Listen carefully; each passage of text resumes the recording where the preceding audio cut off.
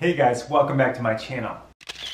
So today we're going to show you a little do-it-yourself project that we did because my son plays a lot of video games. We didn't have a really big space where we wanted to put in massive TV or that sort of thing to play video games or have a movie room or that sort of thing. So we wanted to create kind of a space for him when he comes home from school, before he has to do his schoolwork, things like that, where he can play a few video games, kind of decompress over the stressfulness of school. And so here's what we did.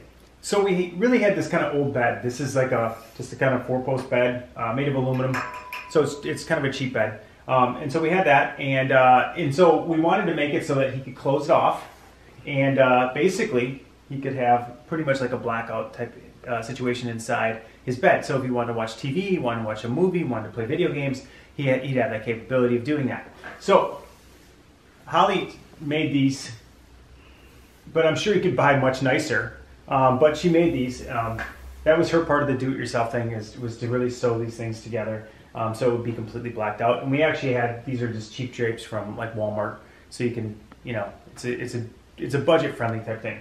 So once you get in, and I've opened this all the way up, there's a couple things.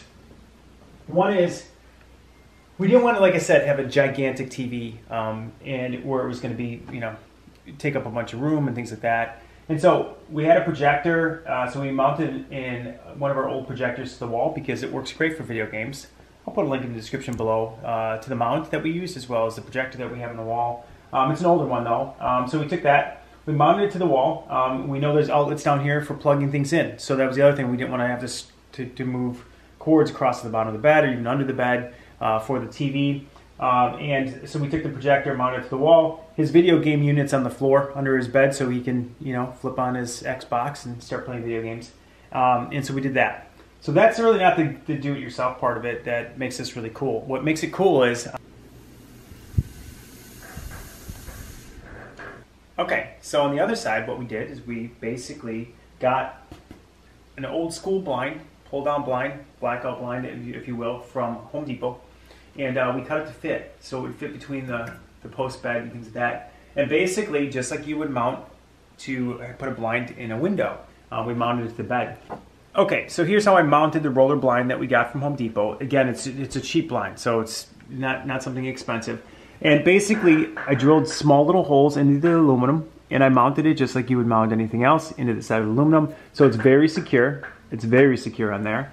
And if he wanted to, he could actually put it up and down, just like a normal blind that you would have in a window, right? So he could do that, put it up and down, and then all you would see, because there's a black thing just like this on the back side, you wouldn't see it from the front at all. You could open this whole thing up, you could still have your 4-post bed, it could still be beautiful. You don't see this except for on the inside, which isn't a big deal.